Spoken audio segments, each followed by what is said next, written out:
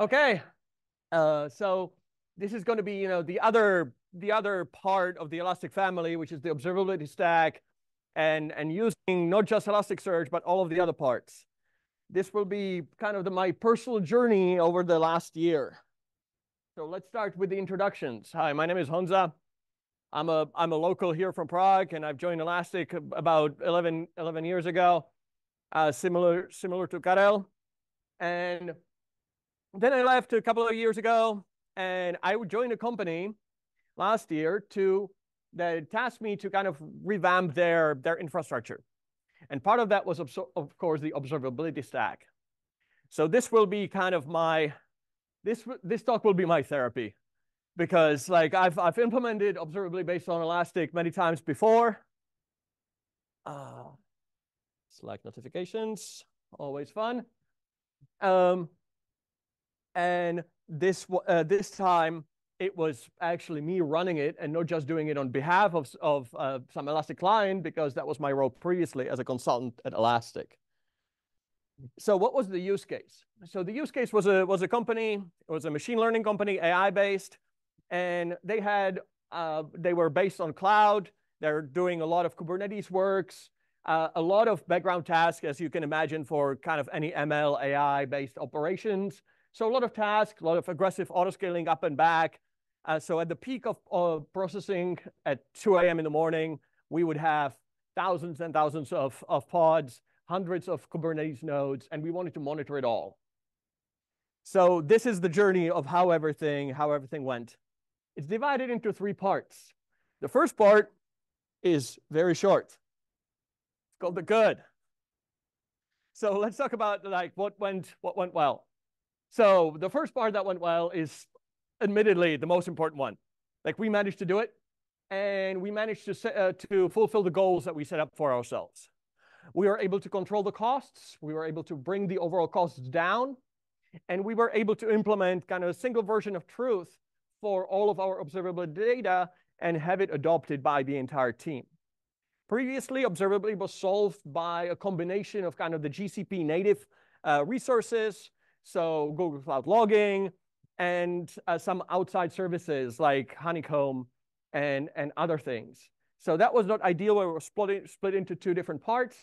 So when we managed to put it all into one kind of giant bucket, and as we saw in the previous talk, it's a kind of smart bucket, it worked really well, and it allowed us to do some interesting things. So that went really well. The other things that went well was that all of the technologies that we use, Kubernetes and GCP, were kind of supported out of the box. But the box kind of was damaged in shipping. We'll talk about that later. So the easy part was the deployment. I can set up Elasticsearch in my sleep, but I don't want to run it. I don't want to carry a pager. So Elastic Cloud, it worked fine for our use case, and that was really a no-brainer. So kudos to the Elastic Cloud team. It gets worse. The other part that worked was the Elastic agent. So that's the agent that sits on your edge nodes and collects all the data and ships them to the central location, which for our case was the Elastic Cloud. There are some good things and some bad things. The good things was, again, that it has all of these different things. It supports the technologies. It understands what GCP is and what are the different parts that you need to, or that you want to monitor. The same for Kubernetes or for Postgres or something similar. So that worked really well. What also worked really well is it was just one piece that we had to install. More to that later, because it's not really that much true anymore. So that kind of worked. And what also worked, again with a caveat, was we used Terraform to orchestrate it all. We chose Terraform because we had that all throughout the company to kind of orchestrate and provision all of our resources, primarily, of course, the cloud ones. And we wanted the observability to be baked in. We never wanted that to be an afterthought. So if somebody asked for a cluster to be provisioned, it came with a predefined set of observability tools, the data collection, but also the alerts and the dashboards that had to come with it. So Terraform, the tool that was creating the cluster, was the obvious choice to make this work as well. And that worked most of the time, but there were some exceptions. The one exception was Elastic finally decided to invest some time into the Terraform provider, so they created a new version. That was great. That solved a lot of issues that we were having. The only slight issue is, there was no migration path. We kind of had to throw away everything that we did until then and start over with the new provider for absolutely no good reason. So that's going to be, the theme of the rest of the presentation. I was hoping that there's going to be a lot more people from Elastic because this is kind of what it was aimed at. But yeah, it works mostly. So Terraform, the only part that didn't work was migrating from one part to another. We were kind of left behind as users. We migrated to the new version. We imported everything manually. It was an afternoon of fun activity, but then it was great. So what actually went well was the integration to the rest of the company. So people kind of saw the appeal of having everything in one place, of having it integrated from logging to metrics to APM, and some custom data as well. And they made use of it immediately, kind of even like above and beyond my expectations. By week 2 of having some APM data in Elastic, they were already kind of integrating it with their deployment, where there was an rollout of a new version over the Kubernetes, and it was querying APM, and if there were significantly more errors appearing, it would roll back the deployment. That's pretty cool. So that's why, I mean, like, overall, it worked. It achieved the goal. But that's where this chapter ends. And we're going over to the second chapter of this talk. So, as I mentioned, Elastic Agent is only the one thing that we had to deploy. And we were having kind of a standardized environment, right? GCP, Kubernetes, pretty standard stuff. I was actually even super enthused that I found a blog post that detailed exactly everything what we wanted to do in a single blog post. So this is a screenshot of that blog post. So you can see that something for a standardized environment, this is the entire length of the blog post. And granted, there are some explanations there that are not part of the deployment itself. But kind of the telling part of this blog post is it uses some custom cloned Helm charts. It downloads a YAML file from somewhere on Elastic GitHub and then patches it with a patch file just to make that work. And this is from official kind of Elastic blog post.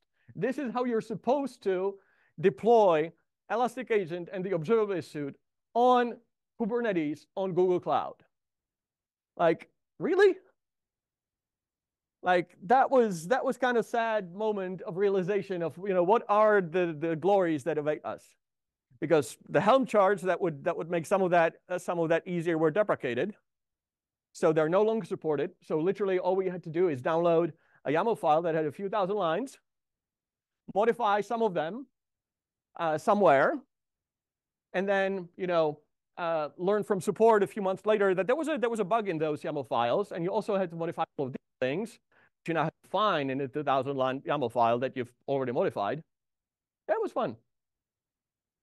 But we managed. We managed to deploy a standalone Elastic Agent that collected all of the data that we needed, and we moved on. The first part is, like, why did we even use the standalone Elastic Agent as opposed to the fleet, the feature of the Elastic Stack, where you can just click centrally once what integrations you want and it will deploy to all of the agents? Well, several reasons. First, it wasn't available in Terraform, despite it being a few years already out in GA. Second, it is not documented. The APIs for Fleet UI is not documented. This is a screenshot from the official Terraform provider for Elastic Stack, which tells you, look into the UI about how it works. And that's another theme that we'll see repeated during this talk, where the parts in the documentation is just the UI, if that. So that's where Fleet wasn't such a good case for us. The other issue was if you have an environment that aggressively scales up and down, Fleet doesn't really keep up performance-wise, because you suddenly have 1,000 new agents, and then they go away. And neither the Fleet server nor the agents themselves are fully equipped to deal with that in a seamless fashion. So, but that said, we managed to deploy our Elastic agents, and it mostly worked. We're mostly relying on the other things. We were able to copy paste some YAMLs from the UI, as we were advised, into the configuration files. And moving on. So the next part that we dealt with were the integrations. So this is the actual screenshot of our built-in dashboard for Kubernetes pods. And we have some great value here, where we have several hundreds of pods out of roughly 10,000. And who here can see what's going on here? So that kind of brings us to the other part about the Elastic Stack. It's great. You have all of the data in one place. Unfortunately, what's missing is some guidance and some insight into the data. Because what you have, even in specialized pages, so this is a dashboard, but you even have an app in Kibana that provides you kind of a deep dive into just one pod for in your Kubernetes clusters. And you have some metrics. You have CPU, memory, and network. And that's it.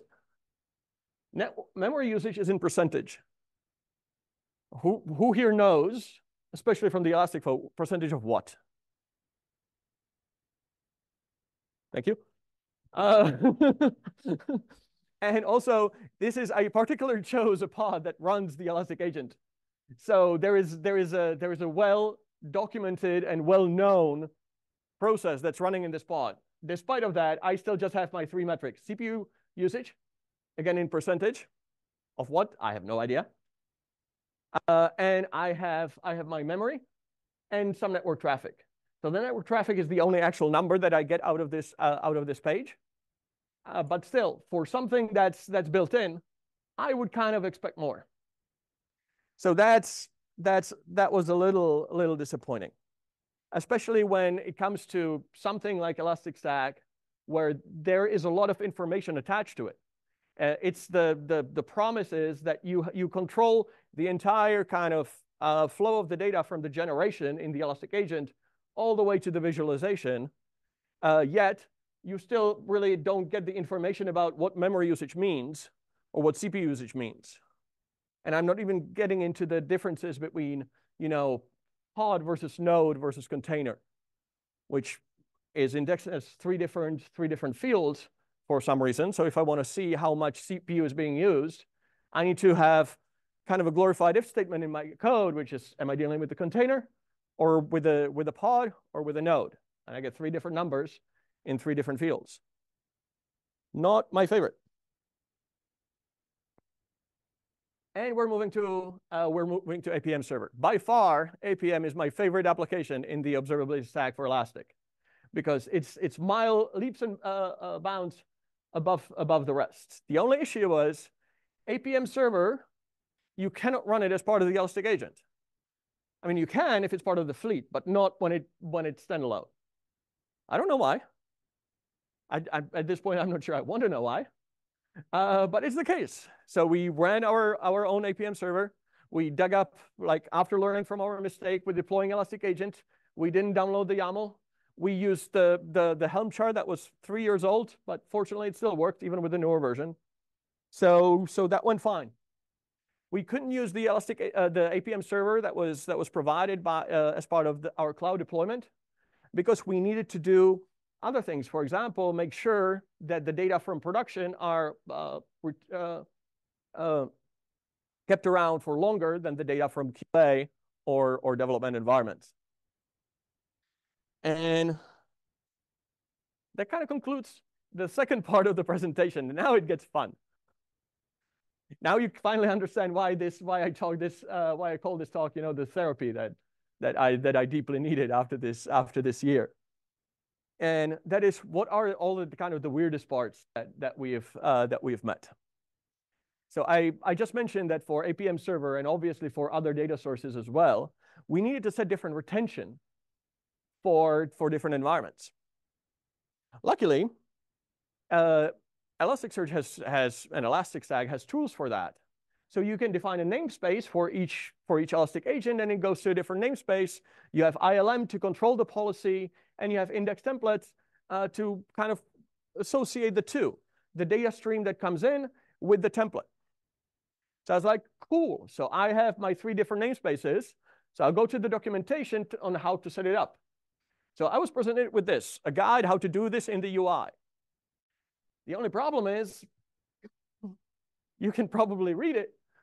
For significant deployment, if you're using pretty standard stuff, again, just GCP and Kubernetes, we ended up with roughly 400 data streams. I am not paid. I've never ever been paid in my life enough to do this 400 times, to click in some UI in 4 different screens to accomplish something that should be kind of built in. Because funnily enough, this documentation page starts with, oh, one of the reasons why you might want to do this is if you want to set different retention for your different environments. So it was specifically what I wanted, but not what I wanted at all.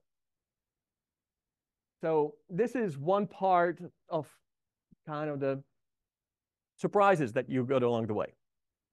And notice at this point, it would be fair to also point out the other thing. I am not necessarily hating on all of these things. All of these things in their individuality are easy to overcome.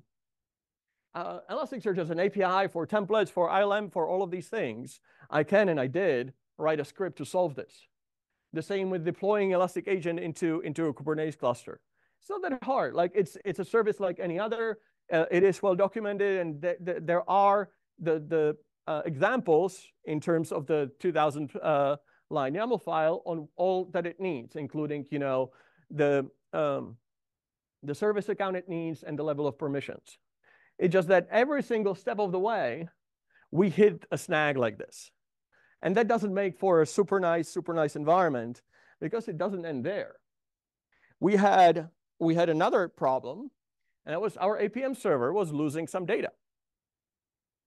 Okay, that's interesting. We see the data going into the APM server, but we don't see anything on the Elasticsearch side. After some contemplation and some help from Elastic support, we were pointed to there was a new thing that is kind of trying to protect Elasticsearch from indexing pressure. And that's a good thing. That's a good thing sometimes, because the alternative would be that we overwhelm our Elasticsearch cluster and it would just go down. So that's good. The only issue is, if Elasticsearch refuses a request because of high indexing pressure, there's nothing in the logs, there's nothing in the monitoring. I'm going to let that sink in. Like, we have absolutely no idea whether Elastic has dropped any data on the ground. Historically, not great. When I reached out to support, they were like, yeah, this can be an issue. There is a monitoring API that will give you the information whether historically there were any requests rejected. You just have to check that regularly and compare it to the previous value. I hear that you can use Watcher to do that. Literally, there was a sentence, I hear you can use Watcher for that. I did use Watcher for that. That's this code. That's this code I had to write to query Elasticsearch itself through the HTTP input and store the last number and then compare it to the number before, just to make sure that no data has been dropped on the ground. You wouldn't want to be like anywhere miles around my office while I was writing this code. The language was not very savory. So that's my second story. And now it comes to the favorite. I already tracked down the Kibana team yesterday, the day before yesterday, and we had some talk over beer. I show them what I'm about to show you. So there's Kibana alerts. if you want to have any kind of alerting in your stack, if you want to be alerted when the CPU of the database is too high or too low. Super useful alert to have. And again, through Terraform, we are able to do that. We're able to say every time somebody provisions a database, they're going to be automatically notified if their database utilization is too high, so they might want to bump it up, or too low, which means they've overshot the utilization and they're wasting money. So the end result was great. It allowed us to save a lot of money on databases and to make sure that everything runs smoothly. The entire organization went from customers are calling us that something is wrong to us being automatically alerted 2 days before it goes wrong. You cannot argue with the results, except if you're the guy who had to implement that. Because there are several different types of Kibana alerts. And they all take 2 parameters. Sort of what is the period that you want to watch? You give it the units and the number of the units. So first, you have, if you wanted to use the Elasticsearch query type alert, there you specify time window size and time window unit. Then, if you want to do a heartbeat alert, note this is part of the same API. You specify time range unit and time range count. And finally, if you use metric threshold, you specify time unit and time size.